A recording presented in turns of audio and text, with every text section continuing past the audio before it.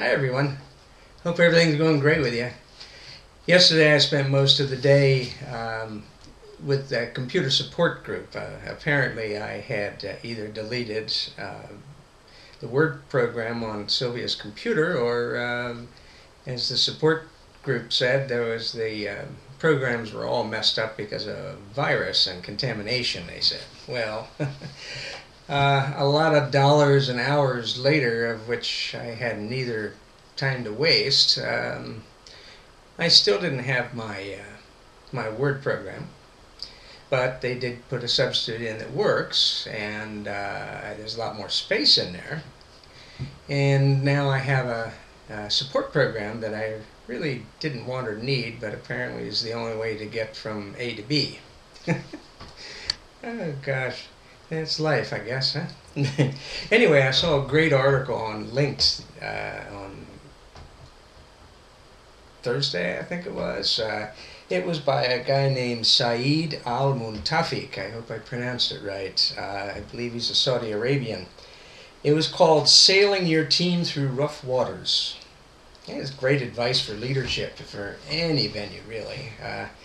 Understanding, proper training for the team members, realistic expectations relative to skills, stopping verbal harassment and abuse, yelling doesn't work, leading and mentoring does, etc., etc. Yeah, I think we've been both on, always have been, I think all of us have been on one side or other or both of those doors as we've grown up and advanced through age, huh? Food for thought. Very good. You know, I love Modern Family. Lucia, my stepdaughter, thinks it's an exact replica of my loving, feisty Latina Silvia's in my marriage. Ed O'Neill and Sofia Vergara have nothing on us. I'm a little older than my beautiful wife Silvia, 15 years, and she's from Guatemala, not Chile, as Chile is Sofia's character's home base, and I think really Sofia herself is from Colombia. But anyway, other than the fact that I speak Spanish and Ed's character doesn't, there's a lot of similarities. Life is fun. And although I'm getting rusty in my Spanish, I get it reinforced when Silvia's family comes up from Guatemala, porque no le hablan inglés. I'm on my own if I don't get my Spanish back in gear, but I do pretty well. I do pretty well. It's fun. You know, life is wonderful. It really is. It's really fun.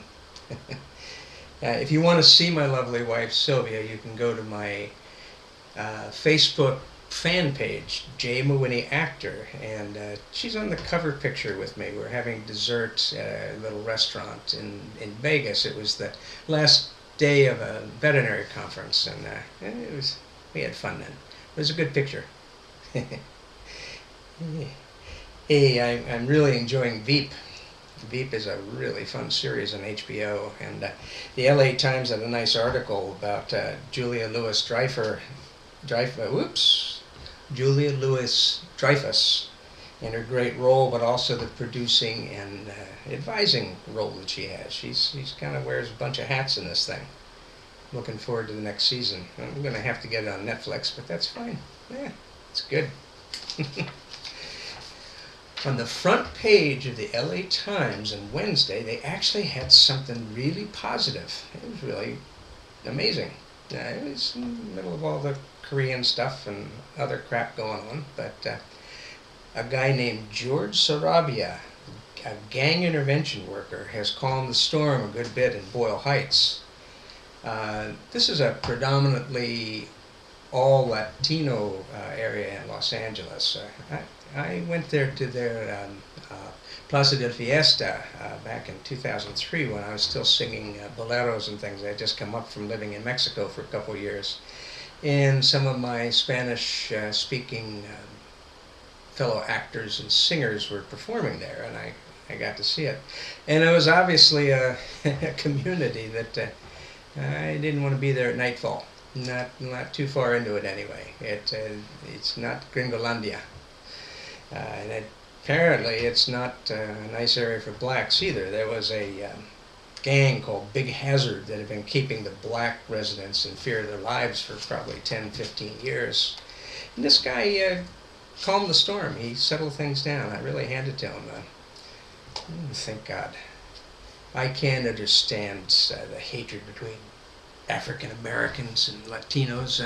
For heaven's sakes, there's a huge number of the Latin population that has African American blood in it. The Brazilians, the Cubans, the Puerto Ricans, the Dominican Republicans, even Guatemala has a big section. That it was from, sadly enough, the Spanish slave trade in the early days, but they're all one, and they get along pretty well. I don't understand this crap. I really don't. But you know, it doesn't make sense ever to have interracial hatred. It doesn't belong anywhere with anyone, does it? Yeah. Rednecks are just as bad. Actually worse, because we have all the opportunities in this country, and to have us be so jealous of other people is just ridiculous. Anyway, on the other hand, that may be getting better in Boyle Heights, but there's still 35 people a day being killed in narco gang violence in Mexico. What's the old saying? Why can't people just get along? Think positive. Have a wonderful day. Remember, today's the first day of the rest of your life. See you next time.